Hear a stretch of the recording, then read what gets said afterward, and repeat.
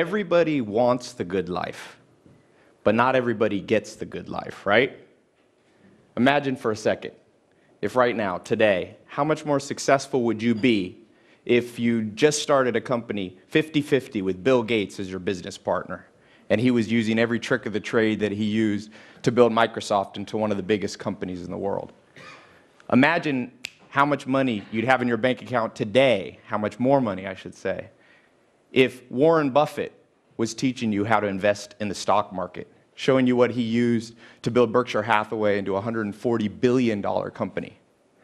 Imagine how much happier you'd be today if the Dalai Lama was your personal guide, showing you how to find fulfillment in life, in the little things that most people overlook.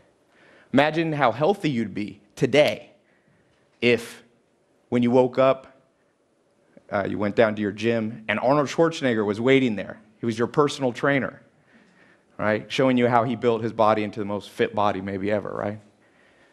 Imagine the change you would be making in the world, the injustice you'd be solving today if Mother Teresa and you were running a charity together, and she was showing you what she learned on the streets of Calcutta, helping poor, the sick, and the dying. Mentors have the power to do this in your life. I think everybody here recognizes the importance of a role model. But in the next few minutes, I'm going to show you how mentors are more powerful than you can possibly imagine in their ability to transform your life. It's interesting that I'm here in Luxembourg because my grandmother was born not too far from here in Berlin, Germany. She's 96 years old, by the way, and she said, "Tai, tell them hello." So hello from my 96-year-old grandma.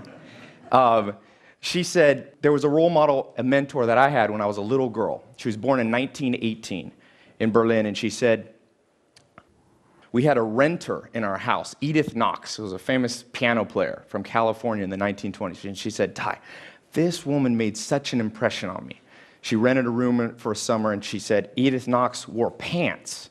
My grandma said, I'd never seen a woman wear pants. Apparently in Germany in the 20s, no women wore pants. And not just regular pants, she had an orange jumpsuit on. And then she'd play the piano, and Edith Knox every hour would stand on her head for exercise. And my grandma was like 7, and she said, "Tai, I thought, if that's how women are in California, one day I'm going to move to California." And sure enough, she ended up in California. That's the story, part of the story of how my family ended up in California. And I'm from California. I flew here. Took 20 hours to get here. And I'm from Hollywood specifically. So Hollywood, the land of dreams. Or for most people, it's the land of broken dreams. Every year, 100,000 people move in and out of Hollywood. Some come to be movie stars, actors, singers, writers, comedians. Most go home empty-handed.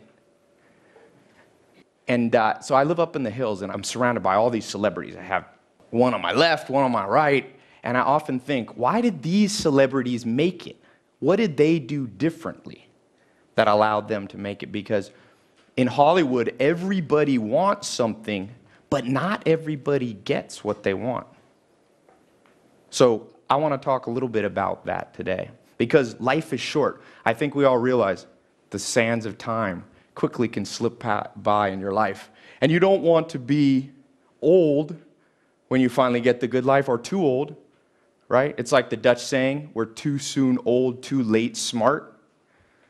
Steve Jobs said, I didn't want to be the richest man in the graveyard. And I realized this. I remember back, I was younger, and Alan Nation, one of my mentors, he had told me, he said, Tai, he said, what did you want to be when you were 16? That's the truest version of yourself. What did you want to be when you were 16? And I remember at 16, I wanted to find the good life. You know, Aristotle talks about eudaimonia, his definition of the good life. Health, wealth, happiness, love, all those things. And I remember going, it's too hard. How am I ever going to figure this out? There's so many hard questions. I'm 16. I got to figure out what college I'm going to go to, what religion I'm going to follow, who I'm going to marry, what politics, where to live, what career and path to pursue. And I had this idea. I was like, I know the perfect idea. What I'll do is I'll find one person. I thought this was so genius. Turned out to not be so smart. But I'd find one person who had all the answers. So I wrote a letter. The smartest person I could think of was my grandfather. So I wrote this letter, and I was like, will you tell me how to design my life? TED is about T-E-D. The D is about design, the designed life. So I said, will you help me design my life?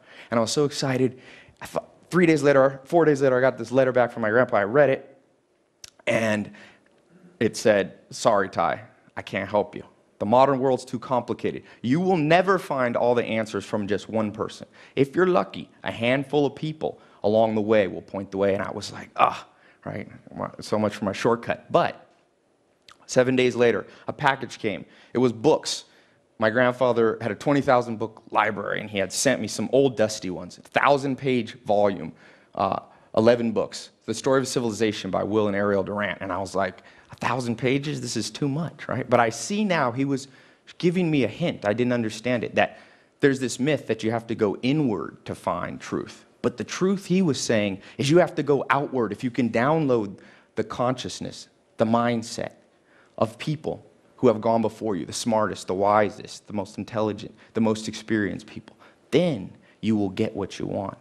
And so I went on and I started writing down note cards, and I call them mental shortcuts, and I was reading these books, and then I started traveling. I went to 51 countries.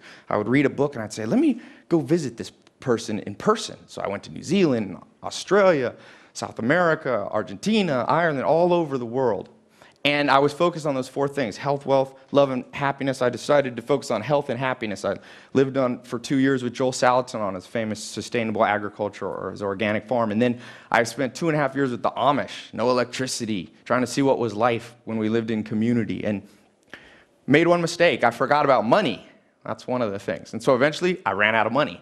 And so I had to do the thing nobody wants to do. I had to call my mom and be like, Mom, I know I'm an adult, but I don't have any money. Do you mind if I come stay at home till I get back on my feet? She said, sure. She had a mobile home in Clayton, North Carolina. I went, and she said, sorry, Ty, I don't have a room for you, but you can sleep on this couch. And so I remember laying there at night and like, did I mess up? Did I miss out on the good life? Here I am. I have no college degree.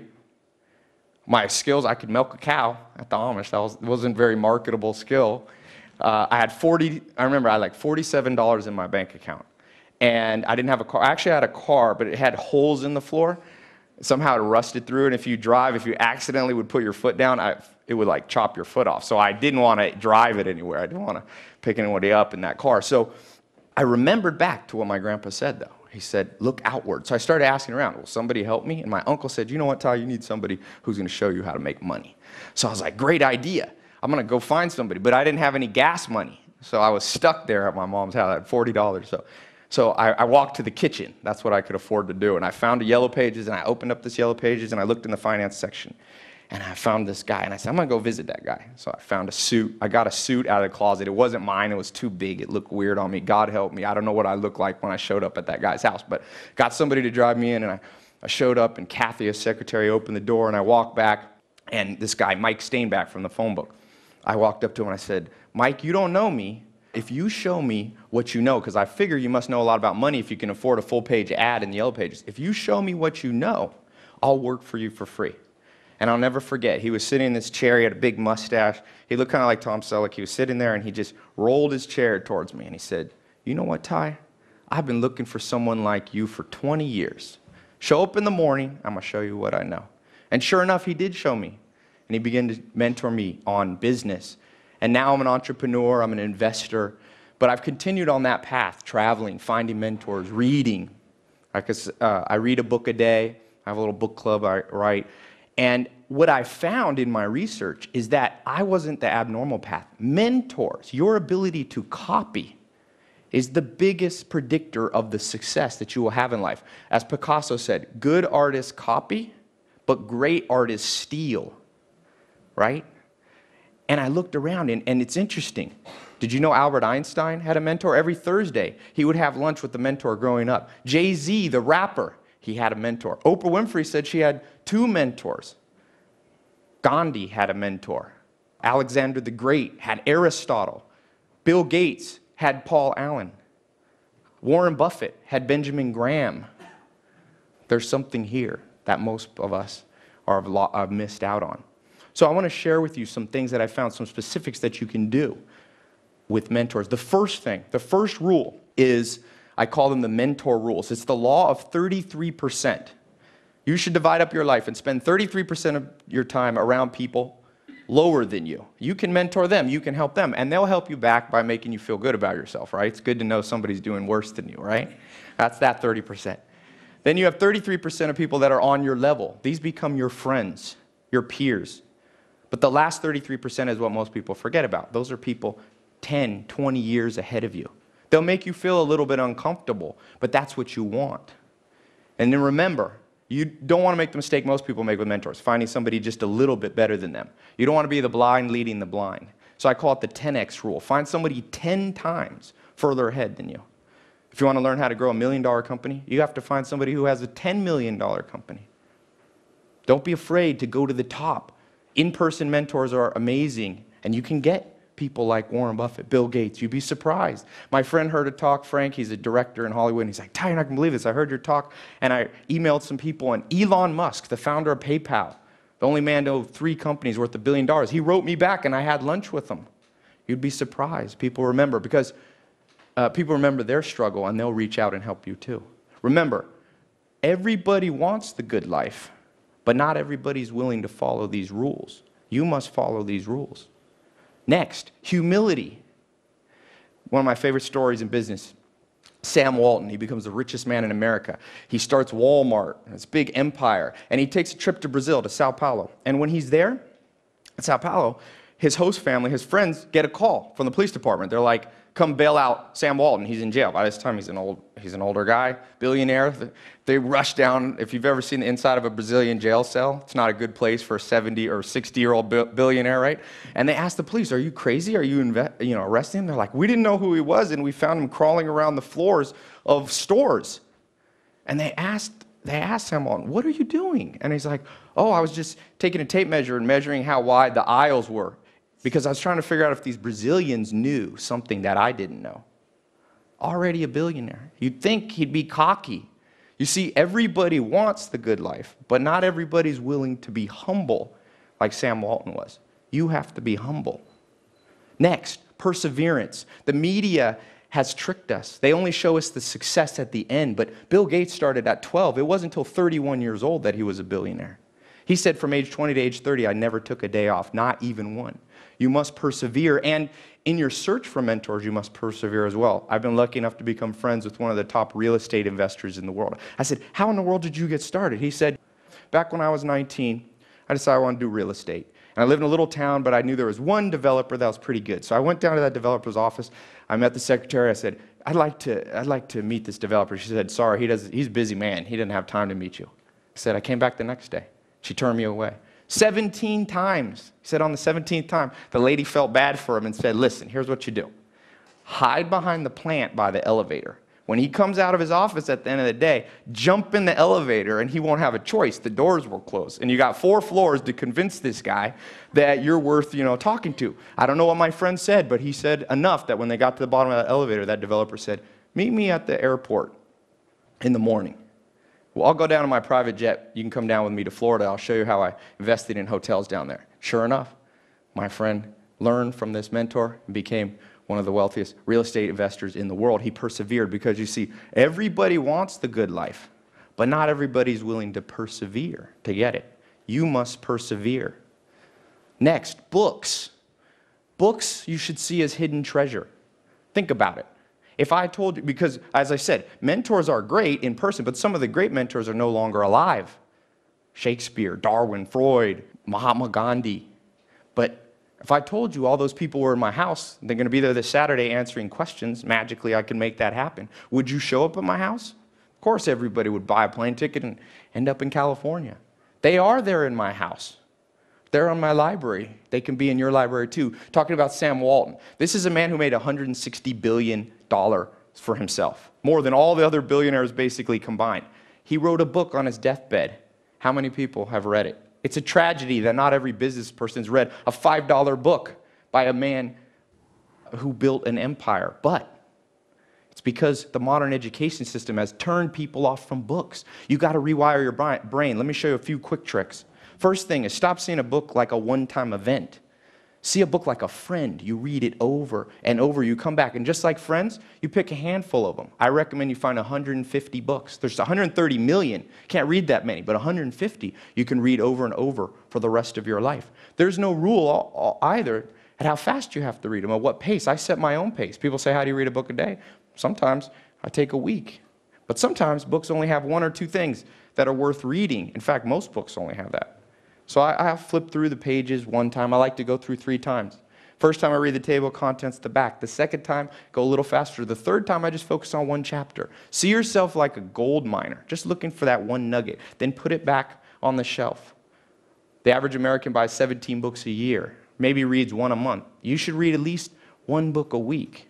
Because remember, everybody wants the good life, but not everybody's willing to read to get it. You must read more.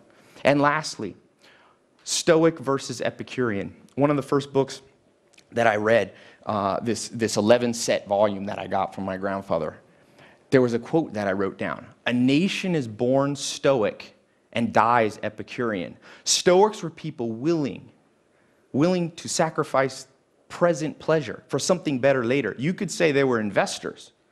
Epicureans lived for now. They were consumers. They said you only live once. There's a saying, if you're in a room and you don't know who the sucker is, you're the sucker. You never want to be the sucker. Guess what the media wants to do? I could tell you, I'm from Hollywood. They bombard you. We see on average 2,000 ads a day. They're trying to sell you something. Luxury comes at a cost. It comes at the cost of killing your hopes, your dreams, your ambitions. So toughen up a little bit. Be a Stoic. When's the last time you went a week without eating sugar? Or walked instead of taking a car to get groceries? Or did 100 push-ups? Or turned the air conditioning off? Toughen yourself up. Take a cold shower. You see, everybody wants, but not everybody's willing to toughen up to get the good life. You must toughen up. So, in closing, I'll share with you my favorite poem, Chief Tecumseh. He says, love your life, perfect your life, beautify all things in your life. Seek to make your life long and its purpose in the service of your people. Mentors will help you do that. They are the shortcut that you want. You don't want to do it the hard way. Find a mentor. No matter if you're just starting out or if you're already experienced, there's always someone to learn from. You must follow those rules. Be humble. Persevere. Read more. Toughen up. Remember, it's going to be a little bit hard. It's like Tom Hanks says in the one movie. It's supposed to be hard. The hard is what makes it great. If you do these things, you will find the good life. Thank you.